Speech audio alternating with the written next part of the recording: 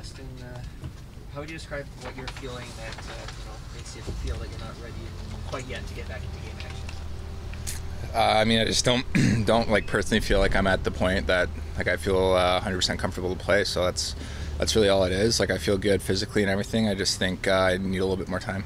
And how important is it to make sure that you don't rush it back, considering Sheldon was telling us you had to deal with it kind of on a recurring basis last season? Yeah, I mean, like I'm dying to get in and play, honestly, and get reps in with the guys. But I think it's just one of those things that I got to be patient with and be disciplined, as far as that goes, and then make sure that I'm feeling 100% comfortable going in.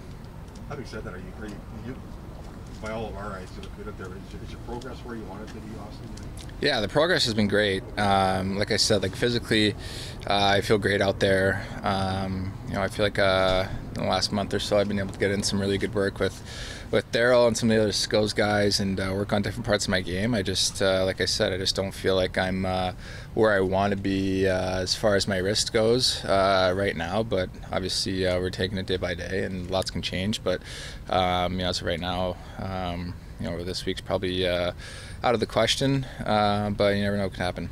Is it a deal thing with puck shooting? Like, is there anything you're looking for? I mean, just all of that, feel, timing, strength, just trying to get all that back to where I feel like like myself out there.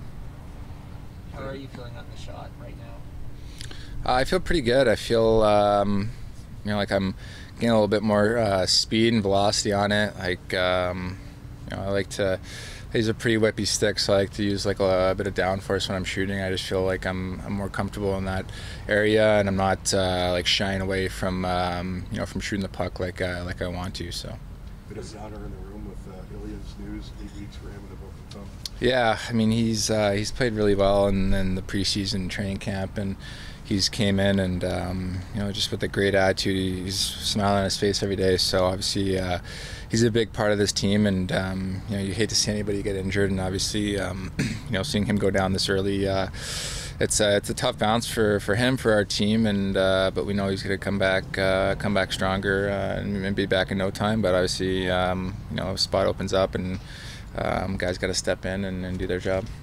Obviously, it'll be tough to be missing you for a couple of games here in the Ilya news as well. But what do you like about how the team has looked so far through this camp? Yeah, I think everybody's looked really good. I mean, it doesn't matter which group was in the lineup. I feel like everybody really played and competed well, and the chemistry on a number of different lines, guys seem to be really meshing well together. So. I think that's all you can really ask for when it comes to preseason, is just kind of getting a feel for each other and building that chemistry. And obviously now it's for real. So. What do you like about the way Mitch has kind of attacked that new position? He's telling us he's never done it before in his career on the power play in the middle. Yeah, he's so smart, and he's so good at getting himself into different areas. So. Whether he has the puck or he doesn't, he's so good at finding that open area to get the puck and then obviously distribute it or shoot it or do whatever he does, because he's obviously very good at with the puck in his hands. But I think an underrated part of his game is just how well he does getting open.